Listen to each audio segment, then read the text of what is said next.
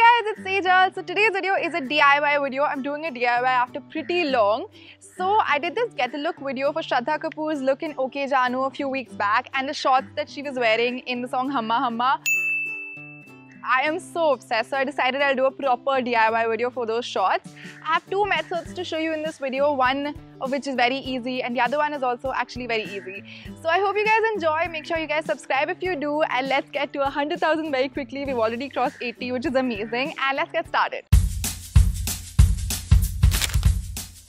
In the first method, we're actually going to get our shorts made from a local tailor. So for that, you need your own fabric, which is embroidered and bright. I'm going to get to how you can choose the right fabric in a bit. You also need your own lace. It's best to have your own because the shop may not have what you exactly want. Then also a little trinket, which you can again buy from a local shop or cut off from a parandi. Now onto the fabric, you can either go to a handloom store like this, or you can even buy a pillow cover from Fab India and use that. Or you can go to the local market and get these embroidered wall hangings, or even use a dupatta, but make sure you get it checked from your tailor and see if it'll actually work.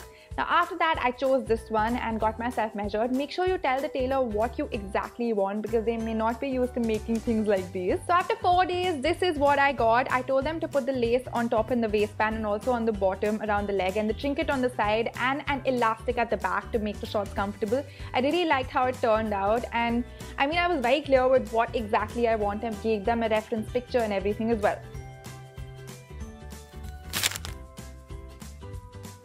In this method, we're going to be jazzing up some old shorts at home. So obviously you need shorts for that. The most important thing for this method is lace and the little trinket. You can even use a keychain for that. Now make sure you get some really nice bright lace with even some little mirrors on it. It'll look really nice. So all you want to do is lay your shorts out and see what you want to do with your lace.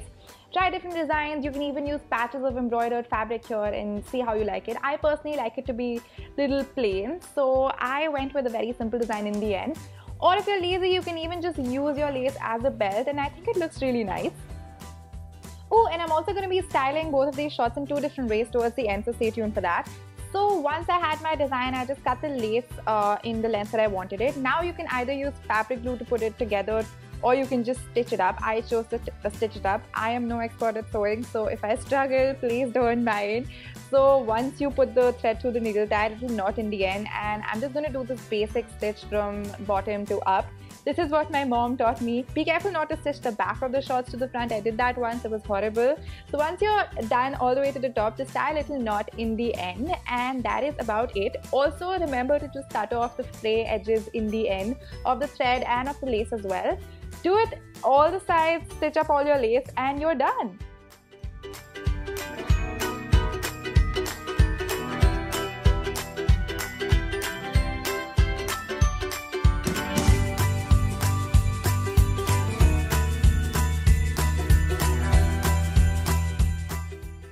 Now since these shorts are so bright and colorful, you don't want anything else to attract as much attention. So I went with this really plain black top and no jewelry, very simple makeup. And I added this tan sling bag and tan Juttis to go with it. It's really simple, and that's about it.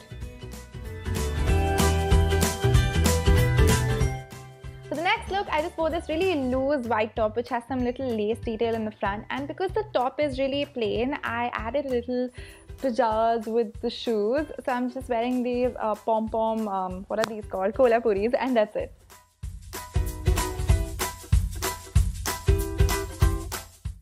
Moving on to the other shorts. Now for this look, I wore this really beautiful lace off the shoulder top and these tan Oxfords with it. I think the hanging keychain with the top looks really pretty.